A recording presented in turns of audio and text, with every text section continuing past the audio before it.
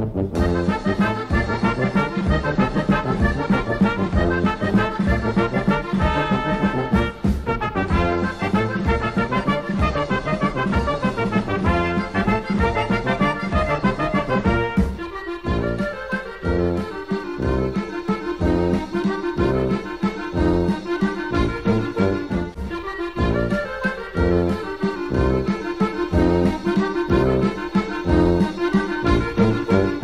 like to introduce very briefly the panel, and then indeed we're going to throw the first question at them. But we'll start at the far left end, where we have Mr. Manfred Engelhard, who is the technology manager for energy at M&W Central Europe GmbH.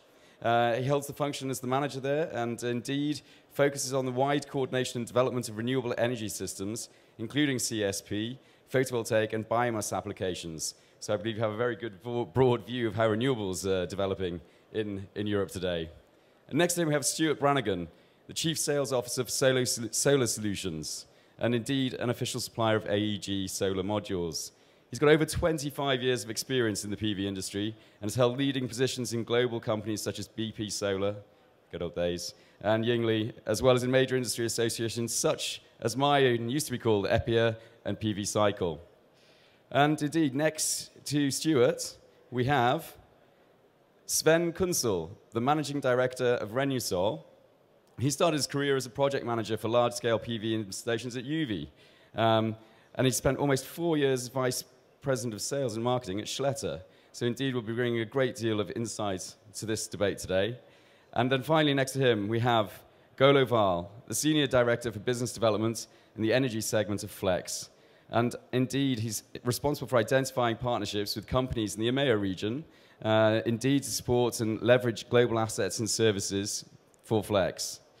So indeed, you will have to say we have a very good panel here today, and we have a very simple opening question.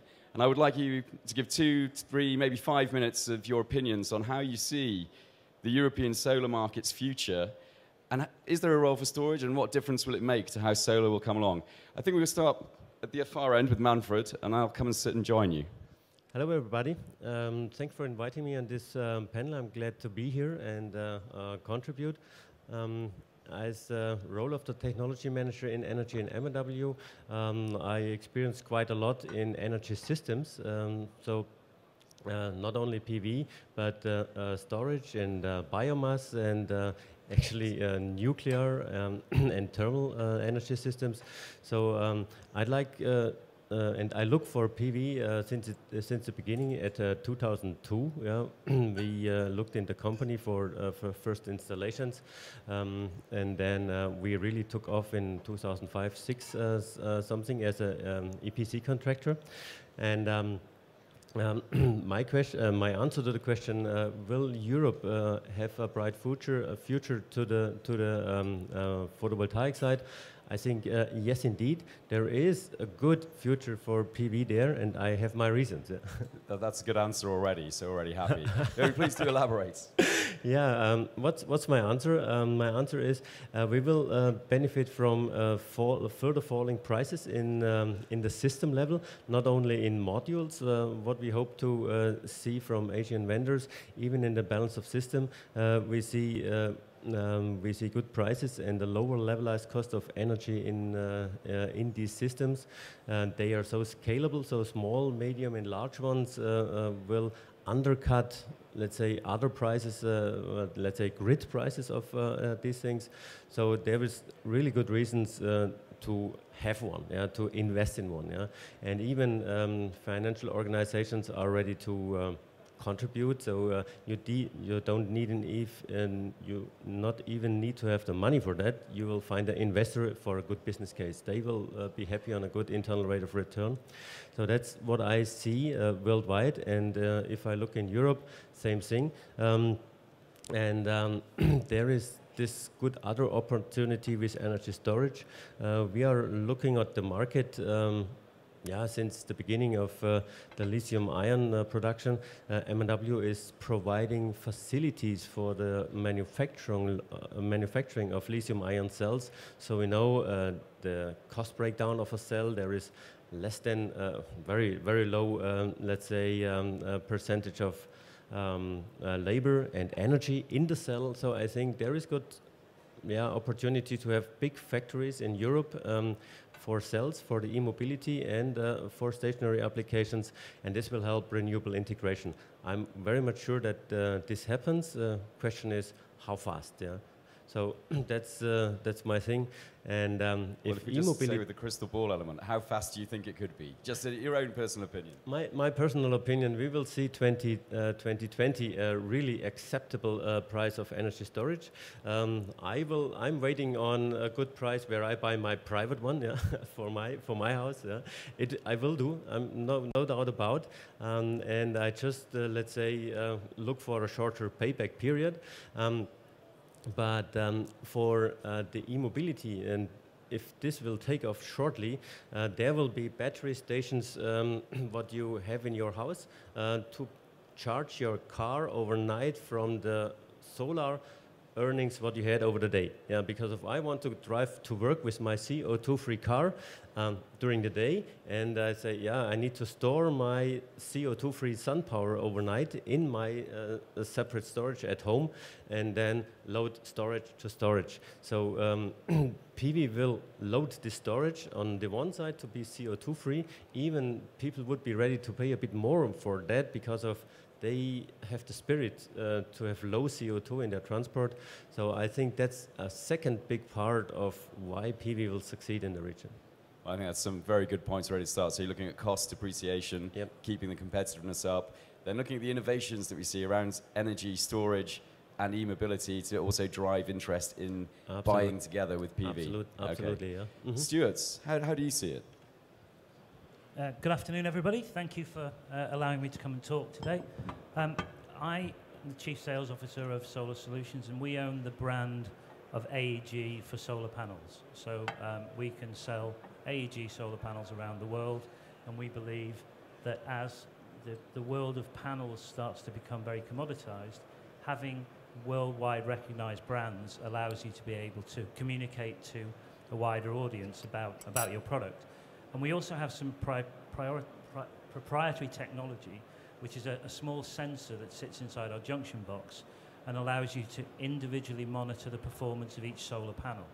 And you talk about the future, and we believe that our industry needs to become an awful lot more connected to the Internet of Things, to become part of a wider world of Snapchat and Instagram and YouTubers and vloggers and all those other things that I don't understand, but my 14-year-old son does.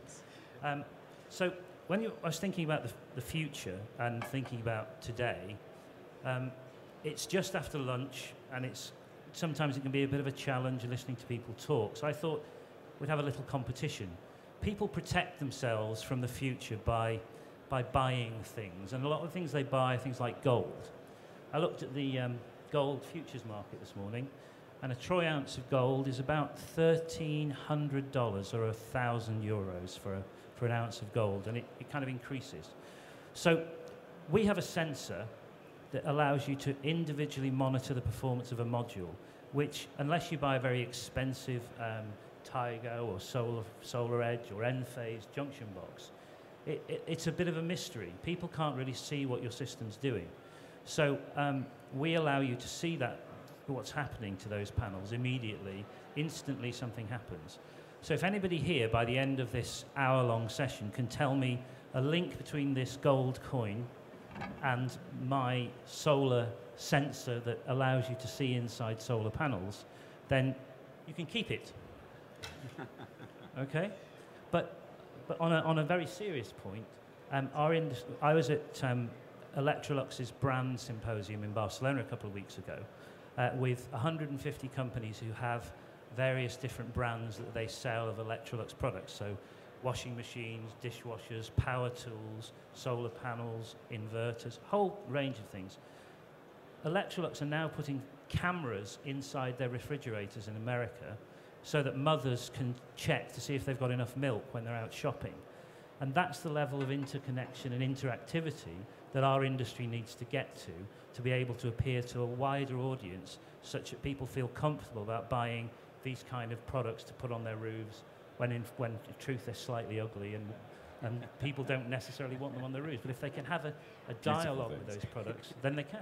Yes. No, I like that. Some very, very good points in there as well. I mean, just to come back on the old crystal ball gazing, you were talking about this digitalization and the need to engage more with the consumers so that we can provide those type of services.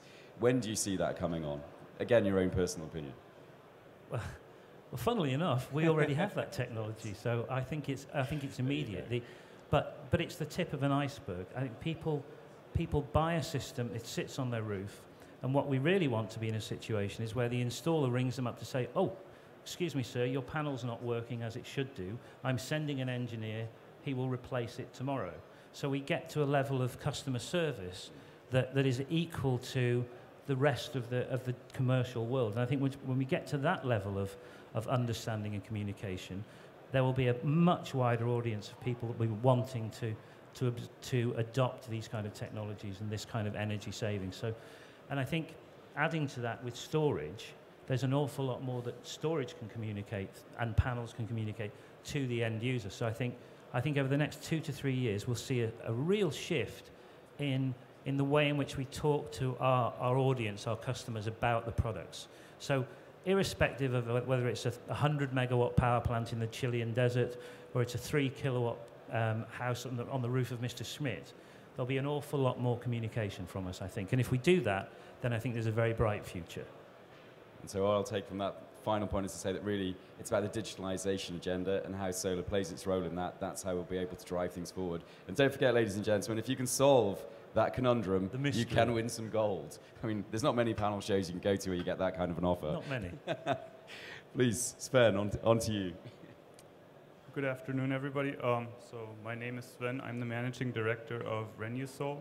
Renusol is a racking company, so many of you may think, well, racking company, that's the metal side of the business, storage. First, I think we do have a very bright future, but I think there's still a long way to go. I would sort of agree with Manfred, maybe around 2020, maybe even a little later. We'll get there. And I'd like to maybe show it from a different perspective. So we as a racking company, we of course have to deal with a lot of installers, right? So the people actually going out there putting these things on the roof. So there's a typical storage system would go onto a residential house today and or a medium commercial company, right? So and there's two sectors. The ones building the smaller systems today are electricians, are roofers, are companies that install heating at home. Now, where I live in a very small town close to here, and I go to my neighbors and I ask them, why do you not have a PV system on your house? Why don't you do something with storage? And of course, it's not very profitable yet with storage, but even just to have a small PV system on their house, and everybody's saying, well, I considered it before, and I got this electrician, and I tried to get some advice, and it always turns out it wasn't explained very good, really. And I think we have a lot still to do as an industry on the education side. And then, since my customers or Renusol's customers are, of course, large wholesalers, are EPC companies, but for the residential, in the end, the small installer, the electrician, goes to the wholesaler, buys our system. So I said to myself, well, if they don't explain it right, I myself went to the smaller electrician heating companies and said, hey, so I was there, he said, you didn't explain it right. Why are you not? You have the knowledge. And I know they have the knowledge, right? Because I'm dealing with them for all these years. And the answer I get is, you know what? PV right now is not interesting for me, or not interesting enough, because interest rates are low and everybody's building houses. My books are full with wiring houses, with putting tiles on a roof, right? So right now they do not have an interest in selling solar, and I think that is a very big part of it. Because I do see, if I keep going to my neighbors and explain, they'll adapt to it, especially with interest rates low now. They don't get anything for the money on the bank, right? And in the countries we live in, Germany, France, there is enough money for everybody to spend 4,000 euros on a PV system. So I'm right in thinking that you're saying that there's a sort of labor shortage to actually get the PV systems up there, and that's the main challenge that you're seeing at the moment? the labor shortage, and that it's just not interesting enough to put a 3 to 5 kW system on a residential home for the traditional installer right now. I see. It's a little different on the commercial side. So just in my hometown, there's like this medium company doing brakes, right? They have a lot of machinery. In partnership with a different company, they put an 800 kW system on their roof with storage, with different energy options, you know, to get towards a high percentage of self-coverage. And there are these companies in the solar business out there that concentrate on that, I'd say on the systems between 300 kW to a megawatt, and probably to 750 kW in the future in Germany, because we have that cap. And they have their books full, they build, but there is not that many companies in Germany on that, and they will not concentrate on the residential market, because for them to deal with a megawatt system is just as much work as to deal with a 3 kW system. But you would still say there is a future. There is definitely a future. There is definitely a future, but there are a couple of hiccups on the Yes. way. Thank you. Golo, how are you seeing things? Yeah, thanks a lot. I work for a company that is providing basically solutions to help companies to get from sketch to scale globally, to bring it to simple terms.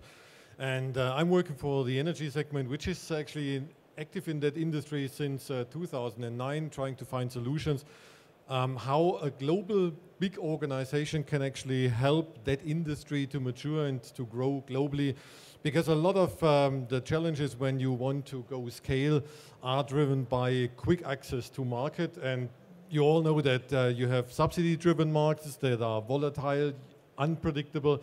So you need to have a lot of strategic flexibility, quick access to markets. The other thing is standardization, quite often discussed. Automotive, for instance, is quite advanced when it comes to platform approaches. But how can we learn from other industries and implement these lessons learned and best practices in order to accelerate the technical developments and the market developments within the energy industry? And we're not looking only on storage, on PV. We look at the complete landscape on a global scale. But let me give you one example where we saw that there's a chance where we can really contribute benefits to the industry, which is currently energy storage and utility scale, where you see a lot of individual solutions coming up, containerized solutions, but everybody is cutting and screwing on the container with 1-2 volumes. That really doesn't make sense. And we said, what if there's a party who could provide across the different manufacturers a standard container platform that contains everything that is necessary, that can be standardized. And then the different manufacturers have the bandwidth, the time, the resources to focus on battery technology, and last but not least, which comes increasingly, software solutions that help their customers actually applying this product more easily, in order to reduce the hurdles and the investment needed going forward. So basically as well, what you're talking about is finding solutions within the existing value chain to make sure that it's more cost effective, the kind of solution that you're talking about, providing a container which has all of the solutions in one position rather than having to go to a lot of different suppliers like your own company's doing. Exactly, and always trying to have a kind of a helicopter view on the total system and understanding what is the concrete challenge that our customers are having with their customers and how we can help with either supply chain services or with even product solutions, because we see that the hardware, for instance, becomes less and less of an importance, but it's a solid basis where you are adding as a party who is working with the end customer the solutions. So the solutions become more of an importance as more than the hardware basically that is the basis for it. I totally understand what you're saying. We improve cost effectiveness and efficiency through the value chain, and that's how we actually maintain maybe some of Manfred's points about becoming more cost competitive for the whole system. You may have noticed indeed that we have been joined by Sonia Benard, who is the Vice President for Sales Europe for Talesun Solar. And so you're perfectly in time, Sonia, because I was just about to go out into the audience and try and force them after lunch to throw some questions at the panel. But it gives you your opportunity to look into your crystal ball and tell us, what are the opportunities and what are the challenges we're facing in Europe for solar today? Yeah, I think, thank you for keeping you a bit longer time. I think everyone knows the difficulty the European customer is facing is is where to get cost-effective panels when you want to kick off the project. When you do the financial model analysis, you need to get the famous IRR, which is a meeting of your investors' requirement. Talesun, what we are doing is we realize the requirement from the market to see how we deliver a cost-effective modules to the European country, which is under the undertaking for the time being. We have come up with a solution is we do have our factory, which is in Thailand. We have our factory is in the south of Thailand, close to the Pattaya. Thailand is a booming country for the solar, and with the cost of people, cost of labor is quite low, and we have set up all the automatic machines to really control the cost of the module production, and therefore we can provide a very cost-effective modules to the European market. We're still trying to dramatically reduce the cost so we can have more people in the European region to be able to kick off their PV project. So we can all be in a win-win situation. You go your project, and we can support you with the cost-effective solution, so we can go with you and grow with you. We have most of the other suppliers maybe think the European market is not very important compared with the other regions. Let's say probably it's only 6 giga, but in China, only one country is about 20 giga. But our company is, we think European is nearly the origin of the PV industry. So we are really concentrate on the European region. We have a different sales to concentrate with different country. So we are determined to stay in this region to help the customers in this region to grow. So, so that is, I think is, but everyone is looking for the magic ball. What would be the pricing and whether the MIP it will be gone away? I think I need to turn it to you to see whether you can give us some forecast. I haven't got a crystal ball that can give you an answer to that one, I'm afraid. But yes, we're working on it. So you know, just to summarize what Sonia said, your real focus is on getting the price down, being able to bring cost-effective solutions to the consumer in Europe so that the market will continue to grow. And of course, yes, we do have to worry about our trade measures for a little bit longer. And I can't give you an answer. One I more won't be able to say little point is, in order to help our customer really to save all this administration work, etc., we prefer to do DDP in Incoterm. So there's no all the rest of the hassles in the logistic chain. Yeah, that's very good. Now, I really would like to ask the audience if any of you would be willing to put a question to the panel. I obviously have plenty more questions, but I think we've got 10 more minutes. So we've got 10 more minutes, I think we have, so there is time for questions. Anybody want to ask them about the crystal balls? Anybody want to win Stuart's gold? He's still got it. No? No? Okay, well then I will fight on against the coma that is taken over, the food coma that's taken over our audience. And just say, you know, what do you think in terms of the way that the market is developing in Europe, and it's got a slowish market? What do you think are the kind of innovations that we would probably need to see to overcome some of the challenges that have been picked up today so that solar really can become one of the core parts of the energy future within the next 10 to 15 years. Just to put that into the context of the regulatory environment, we're looking at a new renewable energy directive, of course, in Brussels, where I come from, which should be in effect after 2020. What would you like to see coming out of that? What is it we need? Please. Yeah, I would wish that we have a bit more predictability in terms of the regular environment, because that's one of the things that's currently slowing down the complete development. That you don't really know where the investment is going to. So it's really hard to establish a business case. But to the same extent, I would wish that we are able to get rid of the need to have subsidies, for instance. Yeah? So what if we would have the strengths of the industry leveraged to that extent that the industry is basically able to provide solutions that are independent from this regulatory environment and is somehow driving the development. So I'm a strong supporter actually of let the market act and provide necessary stability, but freedom as well to the market to develop. Well, I guess if we're talking about the cost competitiveness that everybody's mentioned, in a way, if we create our own market, regulation should be less important. Would you see it like that as well, Sven, Stuart, Manfred? Well, what is this on? Yeah.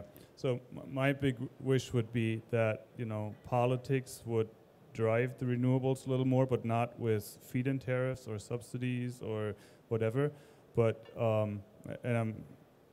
but not to trash it as much, because again, we're talking to my neighbors, what you know, if they think of PV, they hear, all right, so next year I have to pay 2 cents on my kilowatt hour that I use, right? That's what they hear.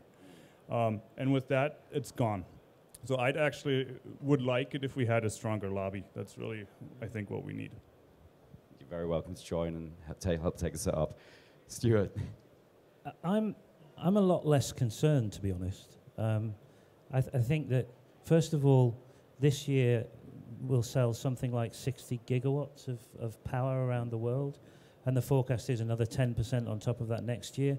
So I think that, first of all, you have to be a global player in this industry. You have to be able to approach all the markets, because markets vary. They go up, they go down, as does every other commodity market that we have in the world. So overall, the rumours that the photovoltaic industry have died is somewhat kind of misleading, because there's strong growth in our industry. I think it was JA or Jinko, can't remember, their first quarter results showed module manufacturing costs them around 38 cents, US dollar cents a watt. So this kind of protectionism with the minimum import price is hurting Europe at the moment. But once that goes away, and it will go away sometime soon, whether that's 6 months, 12 months, whatever, then we'll have a much more competitive product to put into these systems. People say, well, you know, why would you want to be in the PV industry at the moment? And I mean, we launched the AEG brand back into the market at this show last year. We turned over €1 million in the first 6 months, which isn't great, but we've turned over €20 million in the last 6 months. So it's a 20-fold growth rate in 6 months, because there's a brand that appeals to people and a brand that talks to people outside of the normal world of these strange names that are attached to solar panels and inverters. So I think once we become much more mainstream in the way in which we carry out our business and appeal to people through brand and communication that they understand, and that people are gravitating towards these days, you know, the evil word, the mobile phone app. But that's the way in which people create business these days. So I think as long as we focus on becoming much more modern in our approach, then I think we've got a very healthy industry. And I've still got this 1 gold troy ounce here if anybody wants to try and win it. Thank you for that, Stuart. I think that was very comprehensive. I'm not going to make any comments on it because I think it's spot on. Manfred, would you like to add anything to that? Yeah, if I could make a wish, I would do two things. So there is one thing, I think, on the CO2 emission level. Germany is at 550. That's not so very much good. Yeah. So we made an attempt together with the Deutsche DLR, the Fraunhofer, and some other companies to look at a nationwide integration possibility of renewables. Yeah? So if they are still volatile, we have that problem, and we will face problems. And this will lead to my second wish, that the innovation in the system storage will increase. And it's good that big worldwide companies are working on good solutions, that the cost is coming down. The growth rate of storage is tremendous. Yeah? And if we look for an average learning rate in the past, what they set to get the cost down, That's good. So in this project, what we have there called ThermVolt, we compare to thermal energy, which has a lot of CO2, and to come to a tenth of the value is not, let's say, unpayable. Yeah? And if we look for 220 and we made a perspective to 230, it doesn't look so bad. Yeah? Even for Germany, where we look for other countries like in Morocco, even we look for the Saudis, which they have a lot more solar offerings there. I think having these results in mind, with more innovation on storage and some maybe regulatory border limits on CO2, it will accelerate tremendously this development. And do you think, in taking Stuart's point on, do you think that there's a necessity for the branding to come in? I mean, you see some strong brands in storage already. Do you think that will make a difference in the storage market? Yeah.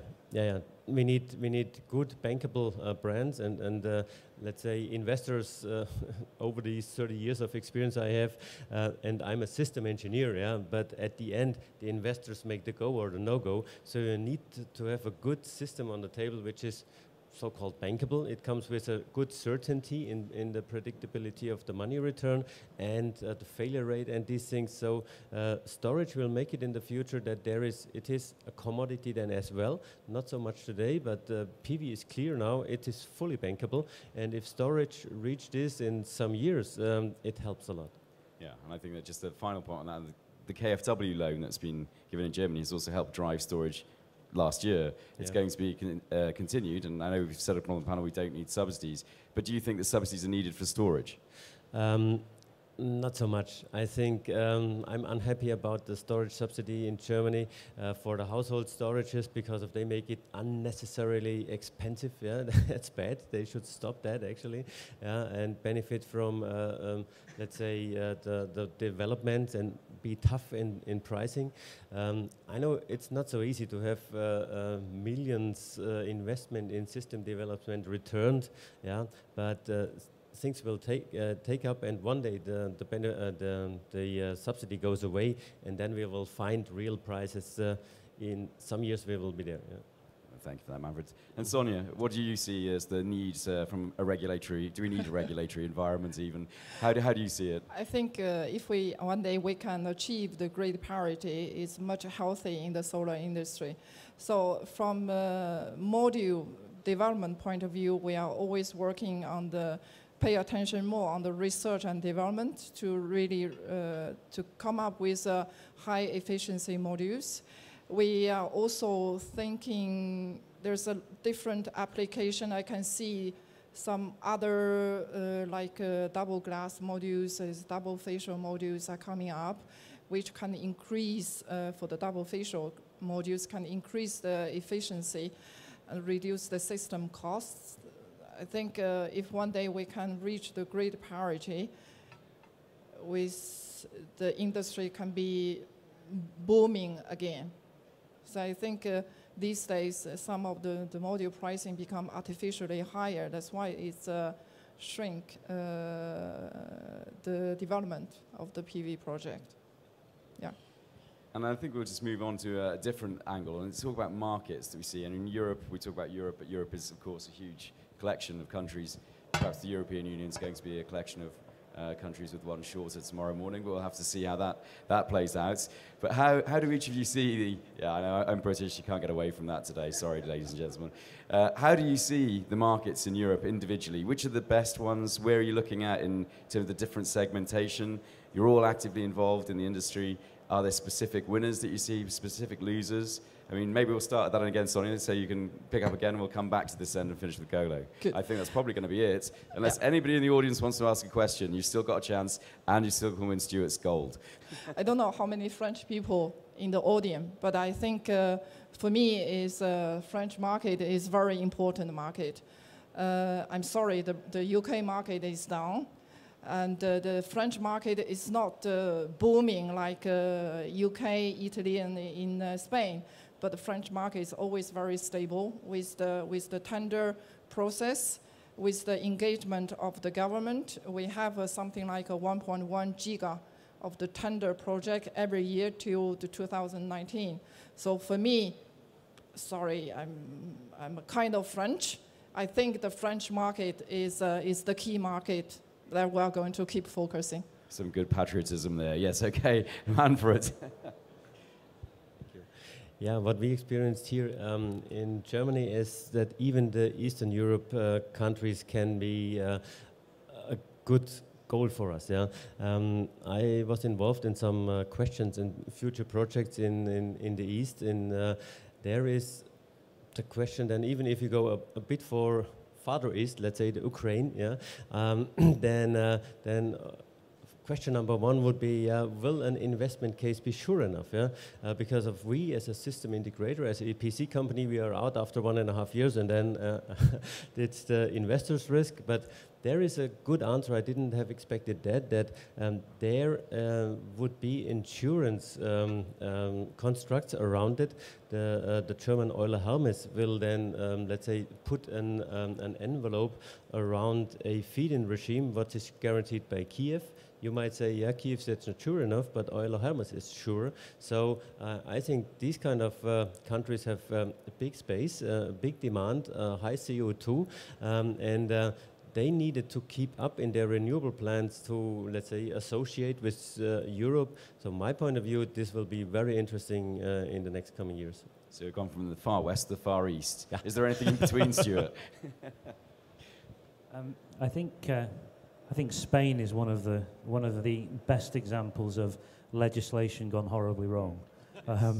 From a height of 3 gigawatts 1 year to 2013, I think there were 23 megawatts installed in the whole of Spain. So I think often legislation causes more problems than problems it solves. I think that as we look forward in our crystal ball, I think we'll end up with really two industries. One will be an investment industry where people are building large-scale power plants and looking for returns on investment that will excite investors. And then the other scale will be at the domestic and small-scale rooftop installation where people will they'll sell solar panels in a different way. I mean, nobody has ever asked the internal rate of return on double glazing. It's about 20,000 years, I think, but people never think about that when they buy double glazing. They're thinking about other options, and I think that's where, in Europe especially, the industry needs to refocus its thought process on how to market. We need to market to a different story and a different conversation, and I think when you do that, the constraints of a Spanish market or a French market move away because you're selling into a different aspect in a different place. And I think over the next 3 years we'll see two very distinct markets where even the panels will be different designs, the inverters will be different, they'll all be designed in the retail area to make a retail consumer experience, and at the other end of the market they'll be looking at the bare bones rate of return. So the cheapest possible module, doesn't matter what it looks like, the cheapest possible inverter, everything to get that return on investment. So I think it will split over the next few years, and we'll see a completely different set of industries. And I think just picking on that in the segmentation, what we've seen in the recent global market outlook from SolarPower Europe is that we're talking about a 75% market in the rooftop. And of course there is commercial industry in that as well, but the household is an area where there's potential in Europe. I think in London it's 3% of roofs actually have solar PV at the moment. So yeah, I think this is a very good point. So, and I think, as I've mentioned before, this sensor that we have in our junction box allows everybody to see the performance of each individual module. And at the moment, our industry doesn't let people do that. It blocks the access to what's happening with panels to make it easier to protect our warranties and easier to protect the mystery of installation.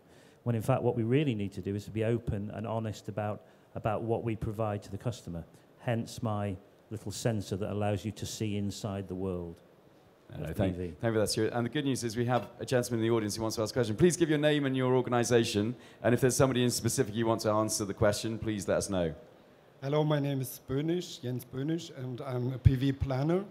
And you were talking about two different markets, and I'm interested if there isn't another third market, which is called the so-called the rebel PV systems, those microsystems consisting of 1 or 2 modules, which can in Germany just be a plug-in system.